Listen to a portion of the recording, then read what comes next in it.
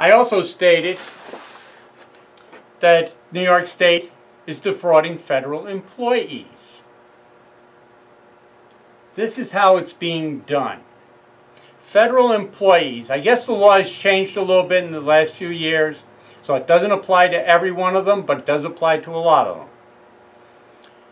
Federal employees do not collect Social Security. Social Security is in the pension. So all they receive is their pension. With the federal pension, so let's say again, let's say the father's to get $2,000 a month in the federal pension.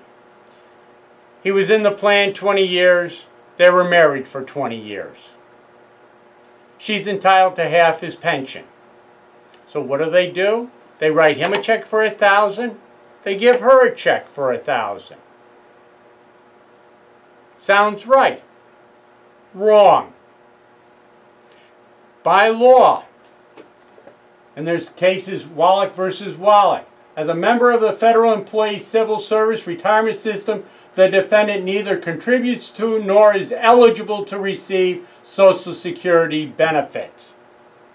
And his pension therefore constitutes in part the Social Security benefits to which he would be entitled were he not a federal employee.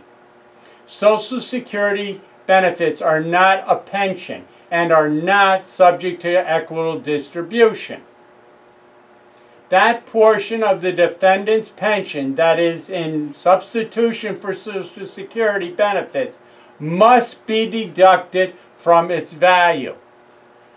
So if he would have gotten to $1,000 a month in Social Security benefit, if he was collecting Social Security and would have gotten $1,000 a month, the $1,000 should have been deducted from the $2,000, which leaves $1,000, which she gets half of, which would be $500. So what they're doing is they're having her collect $1,000 when she should only be collecting $500. That's how they're taking care of our federal employees. And one other thing about federal pensions. Some federal employees have the pension, some also have a pension and an annuity. You got to look into both because there is a little bit of difference, and you have to check out how they handle the annuity when it is silent. And one other thing about federal pensions. Some federal employees have the pension, some also have a pension and an annuity.